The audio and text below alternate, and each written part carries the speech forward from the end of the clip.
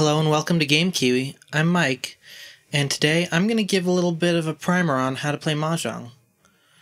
I'm doing this because in our Yakuza 2 Let's Play, we're going to be checking out the Mahjong minigame soon, and I thought it'd be good if people had some sort of a frame of reference for how the game actually works. That said, this video isn't going to be tied to the Yakuza Let's Play at all, so if you're not watching that, no worries.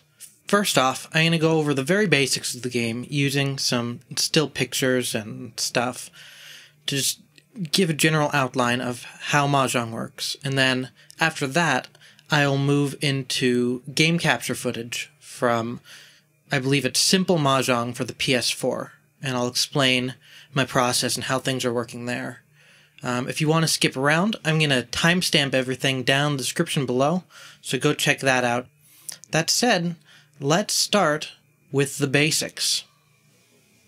So first, let's look at the Mahjong set itself. This is my personal set. It has black tiles. Most of the time you'll see white tiles, but this is what I got. So, anyways, a Mahjong set has 4 suits. First, at the top are the dots, or pin. The second, we have the bamboo, or sol. And third, the last normal set, we have the characters, which are called man, and those count 1 through 9 across in Chinese characters. For the 5, it looks a little different here because this is a Chinese set. In Japanese, those 2 strokes on the left won't be there sometimes. And then we have the special tiles, the honor tiles. That's the last row in this picture. The first 4 are the directions, east, south, west, and north, respectively. The last 3 are the dragon tiles, green, red, and white dragons, respectively, and these orders are important for reasons I'll get into later. And the last 2 tiles on the bottom row are flower tiles, which are not a thing in Japanese Mahjong, so I'm just pretend those don't exist. Lastly, a full Mahjong set contains 4 copies of each tile. So, with that out of the way, let's get into the actual game. Now, Mahjong is played by building a hand. So there are 2 main ways to build your hand. The first is by drawing a tile every turn and putting it in your hand. And the second is by stealing tiles that your opponents throw away. And there are 3 ways to steal tiles from your opponent in Mahjong. The first is the pawn, which is when you have 2 of one tile and your opponent throws out a third like tile, giving you a 3 of a kind. You'll say pawn and you'll take it. The next way to steal a tile is called cheat. It's when you have 2 consecutive tiles and your opponent has the third one. You say cheat and you steal it. However, a cheat can only be done by stealing from the player to your left. You cannot steal a cheat from the person across from you or to your right. The last main way to steal a tile is called the kan. It's when you have 3 of the same tile in your hand already. They can't be a pawn that you called earlier. It's when you have 3 of them in your hand and your opponent throws away the last one that you need to complete a full set of 4. So you'll say kan and you'll bring it into your played zone. The last way to steal a tile is called the run. That's when you have all the tiles you need for a complete hand except for 1, and your opponent throws away that tile. You call run, and you win the game. Straight up. Now, while we're on the subject of tile theft, there's one thing that you guys need to keep in mind. It is crucial in Japanese Mahjong that when you steal tiles, you denote who you stole the tile from. And here's how you do that. So you take the tile you stole, and you turn it on its side and put it facing the person you stole it from. So let's see what that looks like. So if you steal from a person sitting to your right, you do this. Likewise, if you stole a tile from the person sitting to your left, you do this.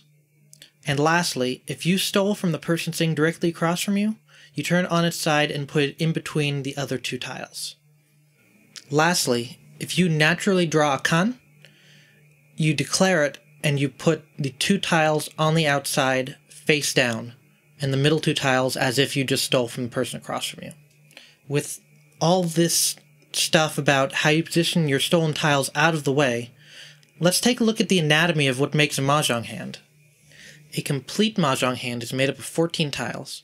It'll include 4 sets of 3, like we looked at earlier, so either 4 3-of-a-kinds, 4 sequences of 3, or some mix of the two. And it'll also include a pair of 2 matching tiles, which are called eyes. So what you see here is a complete hand. So, with all of this out of the way, I think that you now know enough to look at a real game, and then I'll explain what's going on. So let's hop on over on the PS4 and check that stuff out. Okay, here we are in Simple Series Volume 1, the Mahjong. Okay, so this game is entirely in Japanese, but you don't need to worry about that. There's a lot of stuff going on here, so let's take it step by step. Right in the center, those big tiles. One, they're not that big in real life, but yeah. So that is the Dora wall, which I'll get to later. The tiles around that is the draw wall, which every turn you discard one of your tiles, and you draw one from the wall, and then you discard one of your tiles. The wall around the middle is the draw wall. So every turn, you draw a tile from the wall, and then you discard one of yours. In front of each player, there is the discard pool, which you can see the player to my left has discarded a south honor tile. And up in the corner, there is the character for east. That is the table wind, which I will get to in a second. Also, I'm not sure how to tell actually. Also, each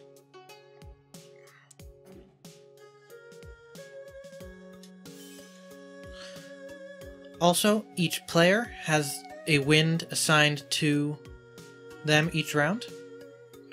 And so basically what the table wind and the personal wind do is if you get a set of 3 or 4 of that wind in your hand is worth a point. So a separate point for each table and personal wind. So like for example, I have this north tile in my hand. If the player sitting directly across from me had 3 of those in their hand, it would be worth a point if they got a winning hand. There's this complicated kanji in red around all of us. That's the yakitori marker, which is basically when the game's over, if you still have that mark by your name, you have to pay extra points. And the way you get rid of that mark is just by winning a hand. It's super easy. Basically it means if you were terrible garbage the entire game, you pay for it. Let's get into this. So, you see my hand here, and I have a little bit of everything. I have some characters, I have a dot, I have some bamboos, and I have some honor tiles. So, like I said before, the goal of the game is to get either 4 matching sets of 3, or 4 small straights, or some mix of the two. So it's pretty much as simple as just getting rid of stuff until you have the set that you want. So like I'm not in the north seat and the table wind is not north, so I don't need this north tile, so I can toss it. I got a 3 bamboo here. I have another 3 here, so I can try and get a pair. I don't need these dots actually. And see right here, so he threw out an 8 character, and I have a 7 and a 9 character, so I can call cheat, and I can steal that from him. I'll do it now for...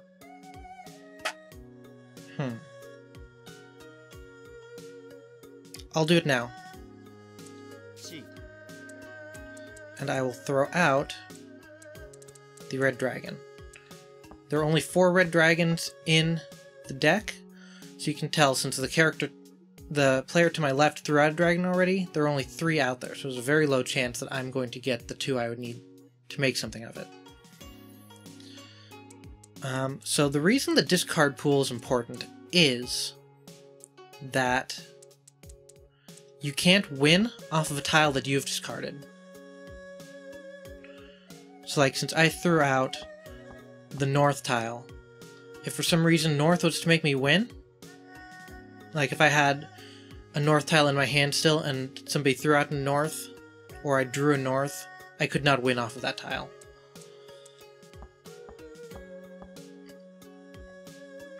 They just threw out the 3 of sticks, so I'll cheat that too. I'll do it. Why not? So one good rule of thumb is if you don't know what to throw out, if there's more than like 2 different, like if you have like a 1 and a 4, get rid of one of those. The closer the better, because that means it's easier to get new stuff. Like I got a 9 here.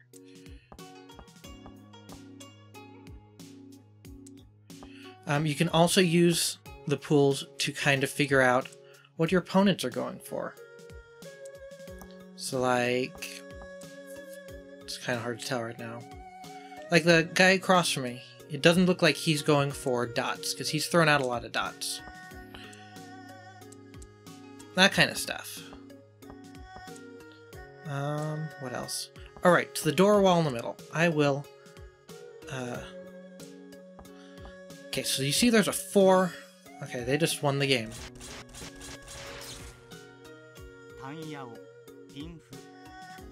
So they did a run, which I explained is you call the tile that wins the game. And I wish that would have paused right there.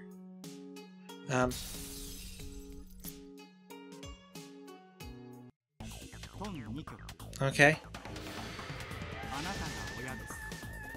Okay, perfect. I have a Dora. So the door wall in the middle has 1 tile up. That indicates the Dora. The Dora is the tile sequentially 1 higher than that one. So there's 3 dots up there. I have the 4 dots, so that's the Dora. What the Dora is if you win a hand, it's extra points. It's 1 extra point unit per Dora. So if I had 4 4s, then that'd be 4 Dora. But a Dora does not count for determining if your hand is winning, which I think I mentioned earlier that, maybe I didn't, that you need at least 1 point in your hand for it to be a winning hand, which is as easy as just having a closed hand, not calling anything from anybody else, or having an honor tile that's worth points. So any of the dragons, a set of any of the dragons, or your table wind, or your seat wind. So it's not that hard to just kind of chicken hand, but it's worth it to try for better stuff. In which case I have a Dora, so I'm gonna try my damnedest to make this 4 work into something. Let's see. Let's get rid of the 6. This is a hard decision here, because I have a 2 and a 3, a 6 and a 7. There's 4 that I gotta make work. 7, 8, and 9. I'll get rid of this extra 9.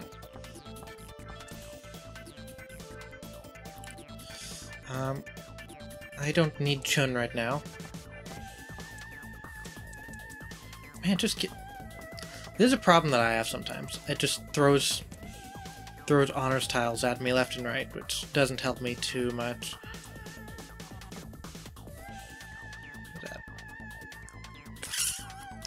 I don't like that pun. So 1s and 9s are called terminals, and it gets a little bit tricky getting a winning hand with terminals. So I try not to do it unless I'm sure about myself, which I am not currently. Again.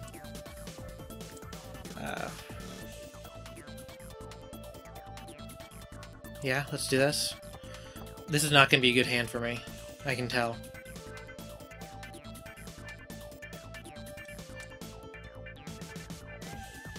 And if you have, there's points for, shit, man. There's points for having a hand with no terminals, or a hand of a terminal in every set, or all terminals. But it's harder to win if you have mixed stuff. So I try not to if I can. It's tricky. It's a hard game. It takes a little bit to get the hang of, and I realize it's probably especially difficult with me giving a super abridged version of how this stuff works.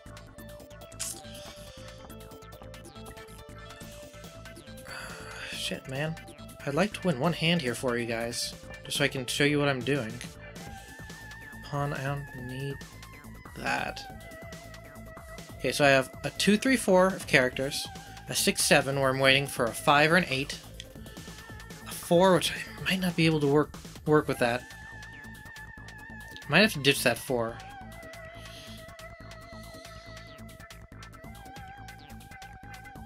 Yeah, I'm gonna ditch that 4.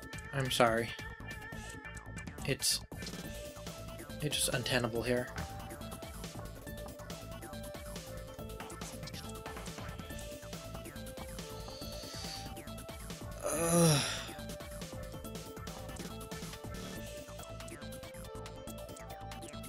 Damn it, game. Yeah, I'm not gonna do well here, which is unfortunate. Okay, so here's another thing. So you'll see, probably all of us have, it says no 10, which means there's no 10 and there's 10 pi. 10 pi means you're one tile away from winning. No 10 means you weren't. If a hand ends with nobody winning, and somebody was 10 pi, the people who are no 10 have to give them some points. Okay, so I'm Northwind, so I can throw the south out safely. I have 2 Dota. Okay, so here's another thing. It's an optional rule. It's pretty common in real Mahjong that there will be a number of extra 5s in the deck that are red. The red 5 is a Dora no matter what, even if there's no 4 up there. So in this case, this red 5 is a double Dora, which means I absolutely need to make that work. I can get rid of this north, because there's 2 out there already. It might be bad strategy, but I like keeping honors tiles, useful honor tiles in my hand until I know they're not good anymore. This Hatsu and Chun are going to stay here for a little bit. But this 4, on the other hand, is not. God damn it. Sometimes it's like this game's actively campaigning against you, which is frustrating.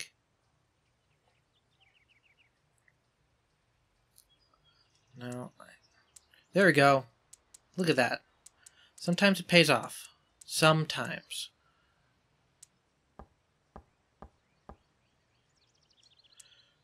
Sometimes that's kind of neutral. Whatever. 3. Stop throwing out. That guy's had so many 3s. It's east. There's been an east thrown out, so whatever. South. Yes, please. Okay, so he threw a Chun out. And as you see, he's to the right of me, so that Chun is pointing to the right. But now I have a point. Guaranteed, so I can just chicken hand this shit. When you steal a tile, you've thrown away, because the numbers won't match up otherwise. Sorry, the rules are kind of random and out of order here, but... Okay, so I have a pair. 1, 2, 3. I guess let's get rid of these. I can get more points so I'm going for all sticks here.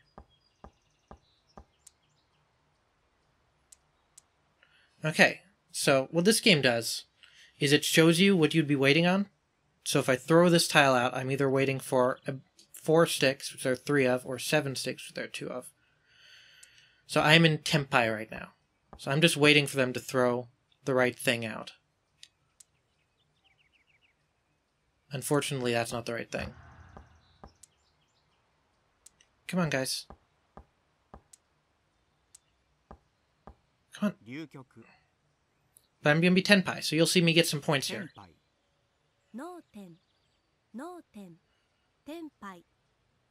So 2 of us are going to get some points.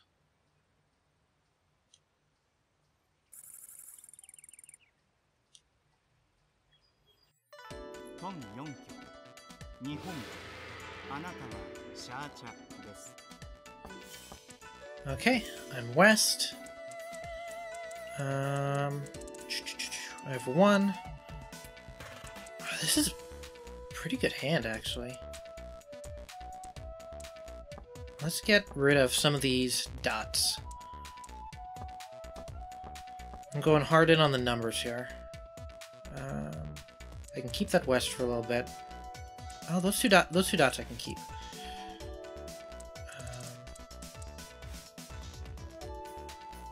Let's get rid of this 9. Pawn? Sure. Let's see if I can go for a toy, which is all pawns. It's possible. It's difficult, possible. Let's drop this 5.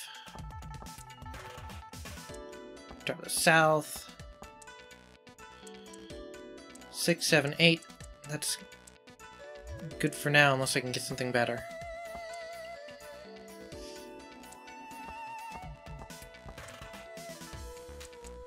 Okay, okay. Maybe I can get a Kan. That'd be great. I'd love that. And there we go. There's a Kan. So that's a point. And when you call a Kan, it flips over another tile on the Dora wall. There's more chance for extra points. And I'm gonna, unfortunately, have to throw that away. Because 5 won't do me any good.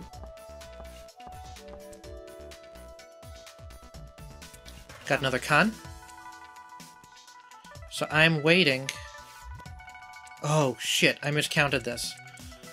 I'm waiting on a 6 sticks, basically. Yeah, I'm waiting on a 6 or a 9 of sticks.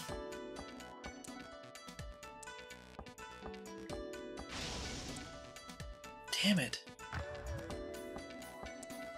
Come on, guys. Throw out what I need. It's not that, unfortunately. There we go. Who was it?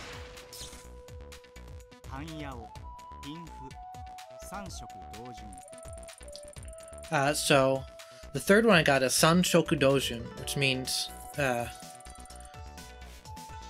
you got three scoring things from the same suit, I believe. So I won a hand there. So my Yakitori marker's gone, basically. I'm still west. Because there's some stuff I don't need.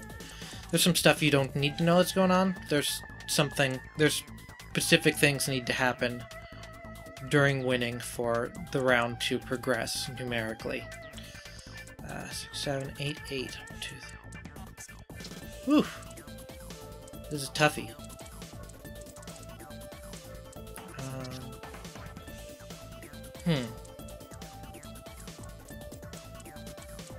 I guess we'll get rid of these.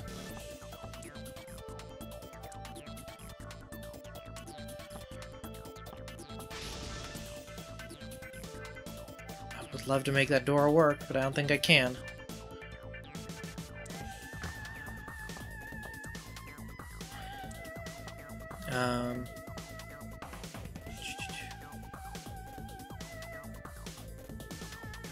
No.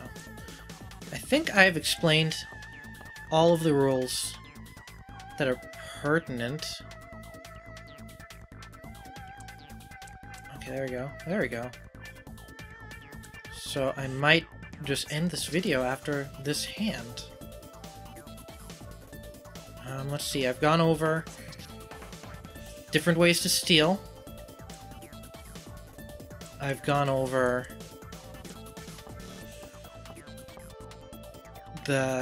what makes a winning hand, how drawing and discarding works, what's up with the discard pile, what's up with Dora.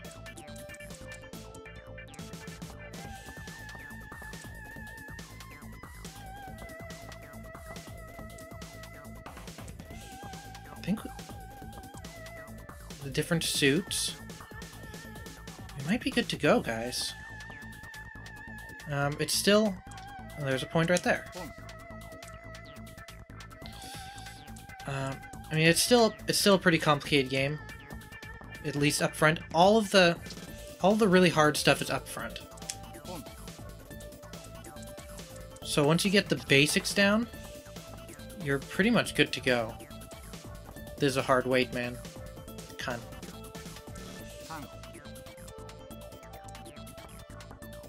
There's only 3 tiles out of all this, and I got it!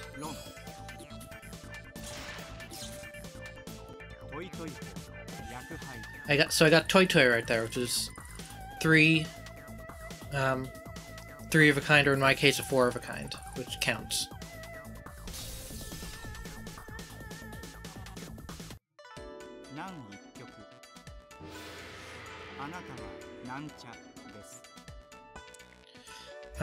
So with that, I think we're gonna wrap this up. Thanks for watching this. I hope this helped you out a little bit. If you have more questions, please post them down in the comments below and I'll do my best to answer them. If there are enough of them, maybe I'll do a second video. You can also watch there'll be a Yakuza episode coming up probably within the next 5, hopefully, that will explain questions that AP has about Yakuza.